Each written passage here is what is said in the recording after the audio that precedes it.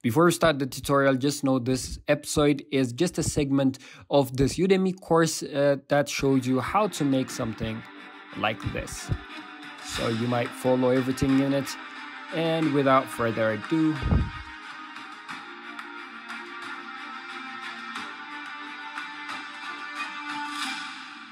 yep. So that's the course that you are going to be, buying in the Udemy, and I've put a special link in the description. Without any further ado, let's go to the course. So now what you want to do is select this and let's separate it, like make it in the local view by pressing slash like this. And now what you want to do is select this part, the screen part, and go to here. First go here and add it 1 and 2, and select this one and assign it by after you selected this one. Now whatever we use in here, it's going to affect only this and just this, and whatever we put in here will affect the rest.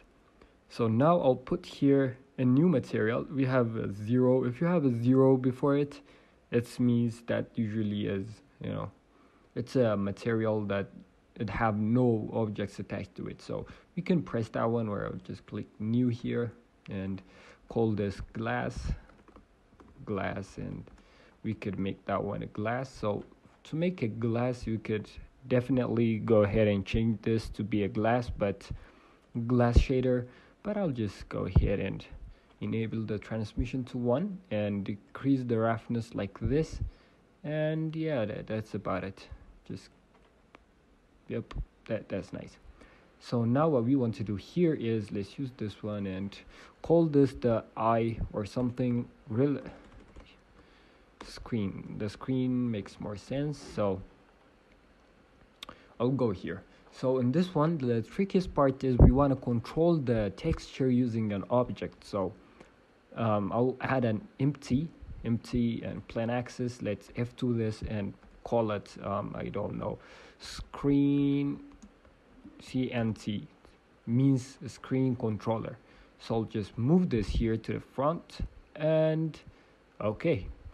Now after we have selected this one, I'll just go ahead and Control T this to give us this, and I'll click here and press Shift S to change it to textures. Let's go to gradient texture. That's nice. So now what you can see is, if I go here and let's wait for it to load. Let's get back to Eevee and enable the refraction to see inside, and go here and instead of a pick, use alpha blend or something, so we'd have nicer shadows. I think alpha blend. Okay, that came out of nowhere. Okay, let's go. Now what we want to do is I'll just go back to the cycles view, add a color ramp in here, and press this and press this one, so we have something like this. So something that the texture coordinates are using the UVs, so we want it to be the object. So now we have, if I try to move this, you could see we moving this one, but we don't want this. We want it to be some kind of grid. So I'll just add Shift A, add a separate XYZ node, plug it in here, and combine XYZ node and plug it in here. So now we could remove the y-axis in here one. And if I have changed this from linear to spherical, we could see, if I give it some contrast, we could see we have this kind of effect that looks cool. That's nice. Good. Now if I click here and move this, we could see we are using this one to control it, but this have no effect on it. This part have no effect on it. If we didn't separate it, let's say just use this one, the how close it is with the object will determine what we have. So we don't want that one, we don't want this one, we don't want you. So Now let's give it some, nice look. Add a wave texture, wave length texture. I don't know, that one looks nice. And I'll connect this to the object here and Control Shift click here to see what is going on. So we want to add a mapping node here. Shift D this and plug it here and rotate this one 90 degrees here. For the scale, we don't want it like that one. Details, we don't care that much. Detail scaling, no. Roughness and stuff, okay. I think we want it like this or something like that one. That looks nice. So I'll add a math node, Shift A, and add a math node. Search it, math. Plug this here and plug this one here.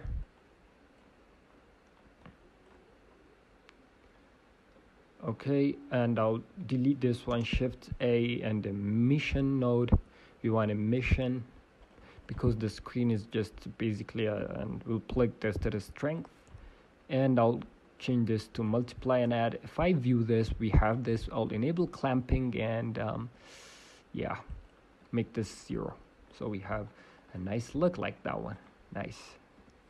Okay, I think the scale is a bit much in here, and I'll just Shift D this one and use it here to give us a nicer look. I'll control it like this. Okay, yeah, something like that looks good. So now we could just plug this one to here, and voila, we have this. See lighting. Let's go here and change this color to blue or something like this. And if I go back, ta-da, we have a robot and our perfect eye to go with it. But nothing is this perfect. Look at the glass. It's clean. It's very clean. So we don't want it that clean. We could definitely use a texture and add a, fingerprints or something like that on it, but we don't want that one. We want something, subtle for the roughness. So I'll go back here and to the glass, and I'll add Shift A, noise texture, and plug this to the roughness in here. Now we kind of see it's kind of frosted. I'll press Control T and use the object, go here. That's nice. Let's give it more detail and go to color ramp. So what we want to do is just dial this one down. We want it a bit reflective like this. Okay, that I believe that is too much. Something like this would work, but yeah.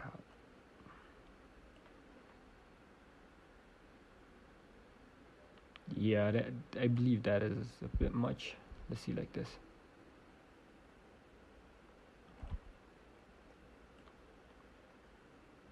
Okay, what is going on? Just like that, and okay, I think this is nice. Yeah, this is nice. So we'll use same parameters. Okay, we'll use Shift A, add a mix RGB node here, and plug it in here. So now we could give it some kind of mix, and I'll use one to this, and I'll use some kind of color like this here. I think we could just give it a little bit of let's use this one as a factor with the full power, not this. Yeah, this looks nice. Still not good. Okay, I'll just give it some kind of look like this. What is going on? Okay, so it is giving us the effect, but not quite the effect that we want. I will add a bump node here with a little bit of strength, height in here, and bump to the normals. with a little bit of that one going on. You know, imperfections like this are the ones that make it real, not the ones that is like, I'll use a very low quantity just to give it a notch. Okay, that feels nice. So that's definitely something we wanted to do. And yeah, we are done with making off of the robot that we are going to be using. And this is the eye. Ta-da! Okay, you guys have fun with it. I'll just save and see you in the next part.